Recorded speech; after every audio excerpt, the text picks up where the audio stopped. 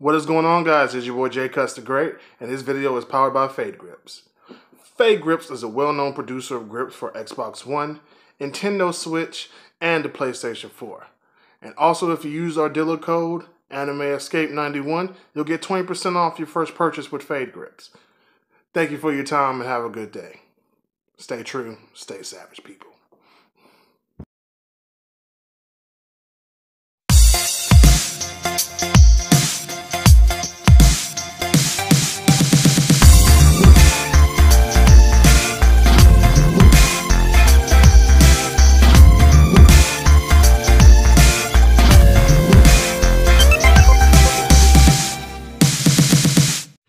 What is going on, guys? It's your boy Jay Cuss the Great from Anime Escape, and I'm on Hands Thursday, Anime Week, and I'm going to talk about Lord Beerus. Now, the category of a god has been surpassed within the last series of Dragon Ball Super, so bear with me. So, with Lord Beerus, with his arrival, it was epic. Completely and utterly epic. So, with him arriving, it threw everyone off guard. Because they've never encountered someone this powerful.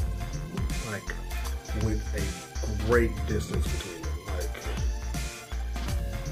any two times someone can come in and make Vegeta, who is a very, very, very, very proud Saiyan warrior, bow, act like a dumbass, dance, smile, let alone, is a problem. He is a full-fledged problematic son. And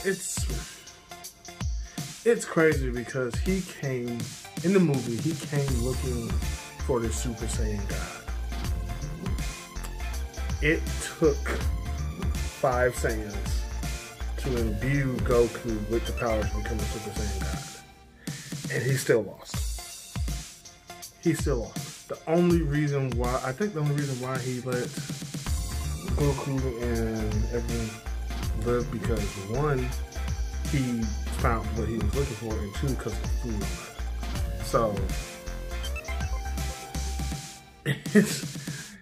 I wouldn't want to, the reason why I wouldn't even want to fight him, because 1, it can go one of 2 ways. 1, it can go the good way everyone lives, is like, you're walking down the alley, you just got like the best, like whatever you like love to eat, like the best plate of that, and you're walking home, and like he's like, something smells delicious, and you're like, yeah, it does. This food I got right here is about to be bomb. It's mine, though. It's like, I will destroy this world if you give me that plate. God damn, get out of here. Just like, and then you defeat him that way. Or you can do the Majin Buu route. Oh, God. Like, I remember what was said, but I've watched so many, like, people cover that. It's hilarious.